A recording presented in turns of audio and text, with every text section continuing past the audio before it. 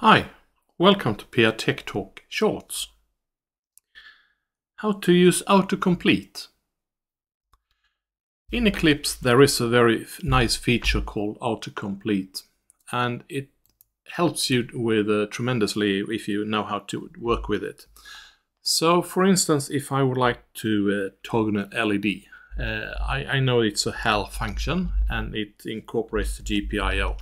So I just write that and then I press Control Space, and it gives me some auto-completion alternatives here, and I can look through which one I would like to have, and I would like to have the toggle pin.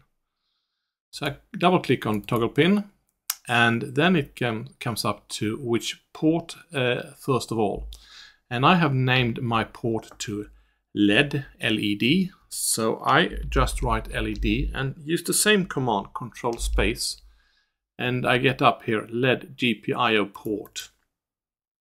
And for the GPIO pin, I do the same. I write LED and Control Space, and it gives me a LED pin. And we need to close that with a semicolon, and then we need to have a delay function, and it's also a HAL function. So I write HAL and D and Control Space again, and I get HAL delay, and I just write the time that I would like to have it wait 250 milliseconds.